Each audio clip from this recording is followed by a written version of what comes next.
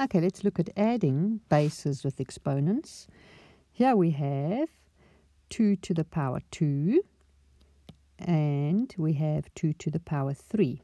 And you may be tempted to think that we can add them together because there's 2 there, but that rule doesn't work for addition. Not for addition. You have to expand them out. If we did this, we said 2 to the power 2 plus 2 to the power 3 would come to the wrong answer. It would work out like this. It's not equal to 2 to the power 5, which is what you're thinking of doing. But don't do that because the answer would come to 32.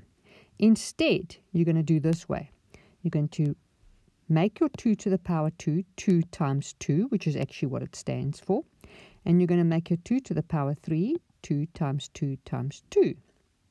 Then you're going to find your answer to each of those brackets and add those answers. So this answer is 4 and this one is 8. And 4 plus 8 comes to 12. You can see it's a far cry from 32.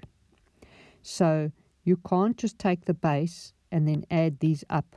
It doesn't work like that for addition. It works like that further on in your power lectures that are coming up. It works like that for multiplication. But for addition, it doesn't work like that. The answer is completely different. So let's do a few of those. This one would be, it's 3 to the power 2 and 3 to the power 3 would be written like that. 3 to the power 2 and 3 to the power 3. And then you work them out. 9 plus 27, and you come to the answer 36. So when it comes to adding of powers, you expand them. That's your safest route. Okay, the last example would be 4 to the 2 plus 3 to the 2. It would be written out like that. We've expanded them. And then you're going to come to the answers of the brackets, and then you're going to find your answer is 25. Okay, so for addition, you're going to expand, as long as you can remember that now.